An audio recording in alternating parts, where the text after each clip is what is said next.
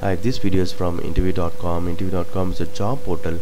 If you're looking for a job, you can log on to interview.com and you can post your resume with us. In this video, I'm going to talk about very basic Spring interview question. Explain Bean life cycle.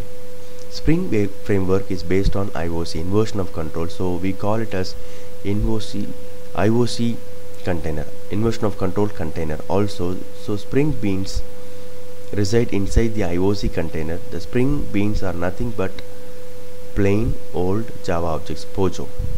Following steps explain their life cycle inside the container.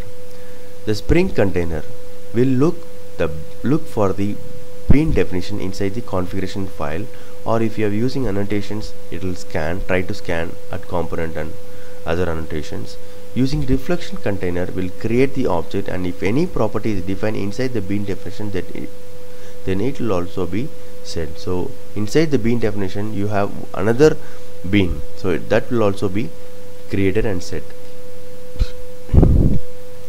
using auto wiring. Or if the bean implements the bean name aware interface, the factory calls set bean name passing the bean's ID. If the bean implements bean factory aware interface, the factory calls set bean factory passing an interface to itself. If there are any bean post processes associated with the bean, their post process before initialization methods will be called before the properties for the bean are set.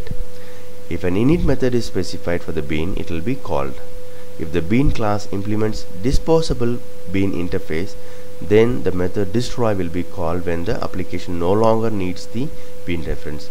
If the bean goes out of the scope, then destroy method will be called. If the bean definition in the configuration file contains destroy method attribute, then the corresponding method definition in the bean class will be called. So these are the steps involved in the life cycle of a bean inside the Spring container.